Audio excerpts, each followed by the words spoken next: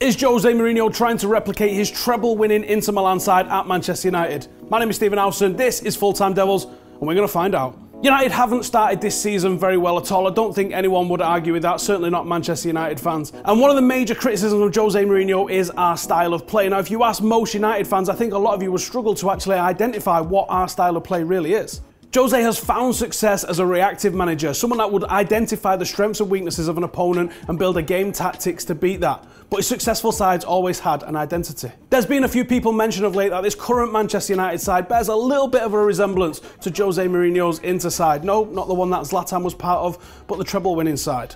Let's have a look at what that Inter side did, whether it fits with what Manchester United are trying to do, and you can make your own mind up on whether that is something that Mourinho is trying to achieve right here at United. Mourinho used the sale of Zlatan Ibrahimovic to effectively deliver the Champions League to Inter Milan. Zlatan's fee allowed Jose to bring in Sneijder, Milito, Eto'o, Motta and Lucio, effectively delivering the Champions League with those 5 players who went straight into his first team and became key players in that season's success. Equally important was Jose Mourinho was allowed to strip away some of the players that had passed their sell-by date. Adriano joined Crespo and Patrick Vieira, as well as Maxwell and Ibrahimovic out of the door, as Jose was allowed to put his identity on the team. Jose's Inter played deadly counter-attacking football, and what's interesting is, much like Manchester United, they're asymmetrical in their approach. It's not balanced. We don't attack like for like, first down the left and then down the right. It's a bit lopsided, and that's something that you could definitely say this United side is. So here's how they'd line up. As you can see, Sammy Eto'o is down as a right winger, but in reality he drifted inside a lot and didn't really occupy this space. Behind him, the Brazilian Maicon was fielded in the Cafu, Dani Alves, Roberto Carlos mould of being an attacking fullback capable of going inside or out.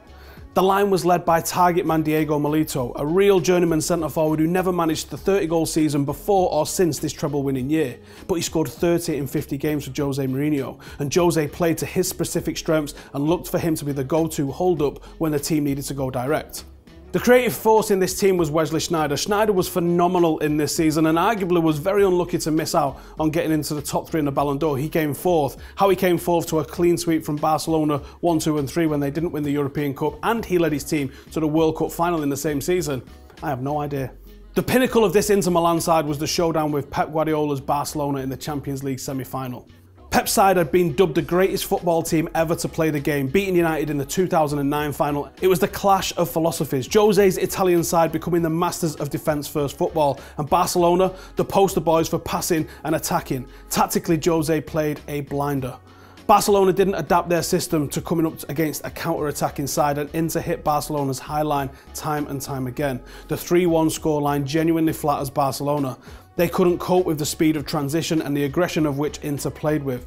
Ibra didn't manage to get in the game at all, and Barcelona's tactics of playing direct to Zlatan sabotaged Messi's ability to get on the ball, but an away goal and back at the new camp, anything can happen.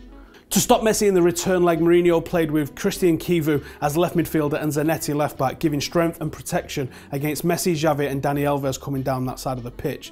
Inter was set up to hit Barcelona on the break and might have managed it if Motta didn't get sent off 28 minutes in. This is where a real Jose masterclass begins. Jose switched to a super compact 4-5-0 and conceded possession. 81% of it was held by Barcelona as they poured forward. Jose's defensive side managed to see the game out, losing 1-0, but reaching the final where they beat Bayern Munich to become European champions.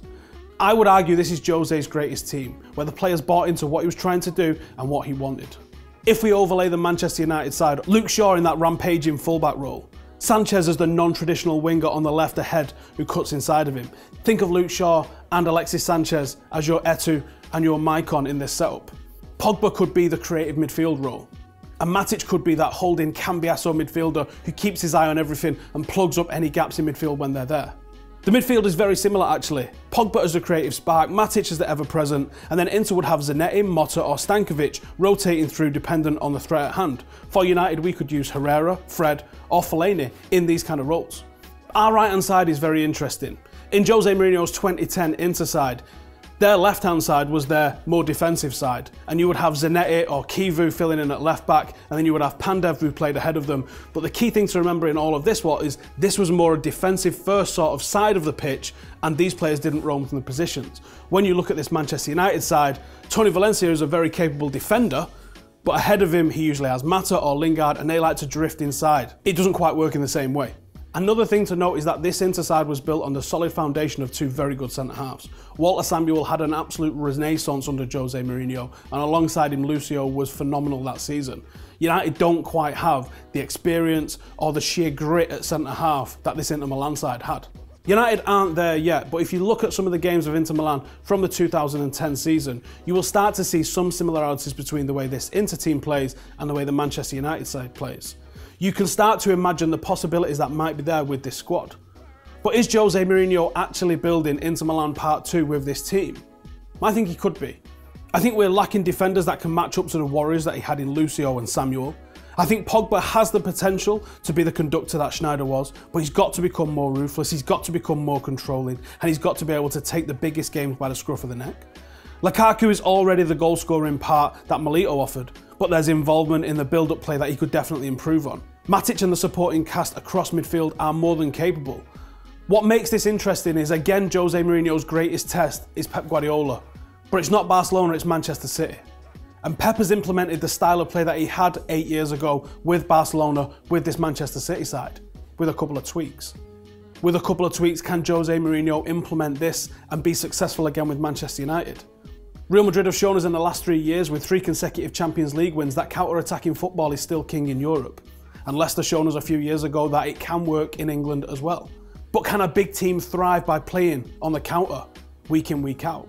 Or is it something that we have to reserve for only the biggest of games? What worries me is if we can implement this system without Jose getting the extremely specific players that he wants to play in it. But what gives me hope is that Kieran McKenna and Michael Carrick are now starting to get to grips with putting their stamp of authority on the Manchester United first team. Now Jose's shown them what he's looking for, probably from a defensive point of view.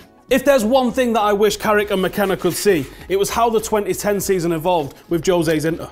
So to wrap up, I think that United could be, but I don't think we're anywhere near it yet. Let me know what you guys think about this video. Let us know if this is the sort of content you would like us to produce more of, especially in the international breaks when there's not much United going on. Thank you guys for tuning in. We have been nominated for a Northwest Football Award and we are up against the Scousers. So if you want to help us win that, and you do, the link is in the description below, so please come and help Full Time Devils in our bid to win an award. Thank you guys for watching. Subscribe if you're new around here. Get your comments and questions in and your thoughts. Are Manchester United trying to replicate Jose Mourinho's 2010 treble winning side? Let me know in the comments and I will see you in the next one. Laters.